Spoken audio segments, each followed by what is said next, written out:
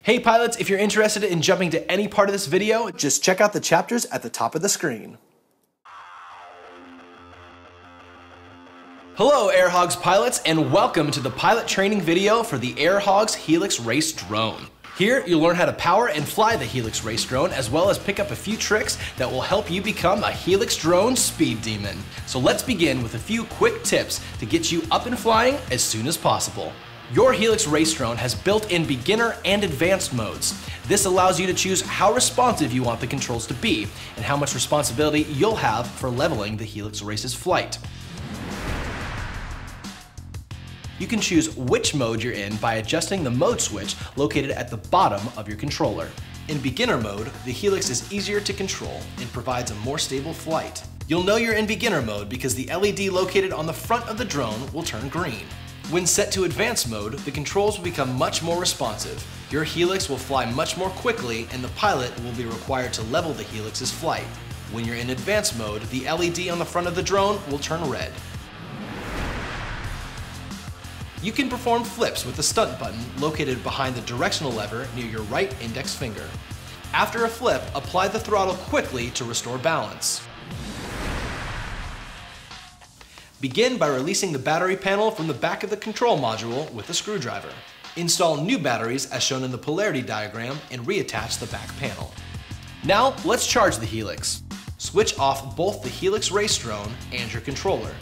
Remove the charging plug from the storage compartment and insert it into the Helix Race Drone. Push the power button on the controller to begin charging. The charging indicator will begin to blink red when the Helix Race Drone is charging. Then will turn green when fully charged. When charging is completed, return the charging plug to its storage compartment and close it securely. You can also charge your Helix Race Drone directly from a computer. Plug the standard end of the USB cable into the computer and the other end into your controller. Then attach the charging plug from your controller to your Helix Race Drone.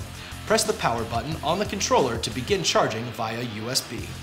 Alright pilots, you're ready to take to the air.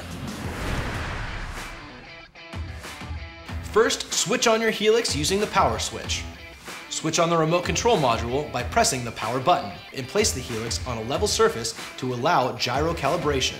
Don't try to hold the Helix. The gyro must calibrate in order to arm the throttle. Move the throttle to its lowest position on the remote control. This will instruct the control module to sync and begin searching for the Helix Race Drone. The controller's LED will blink until the throttle is enabled. Lightly engage the throttle until your Helix lifts off. Practice applying regular, steady pressure without a rapid increase or decrease in force until you get the hang of it.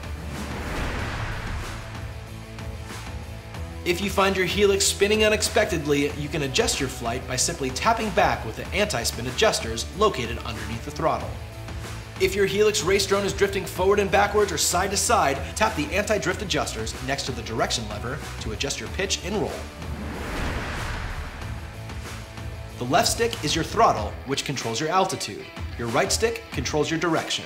Once airborne, you can change the direction of the Helix with the right stick. Remember, it takes practice, so keep at it. Consider this your graduation, Air Hogs pilot. You are now ready to fly your Helix Race Drone. And to learn more, refer to the instruction guide or visit us at airhogs.com.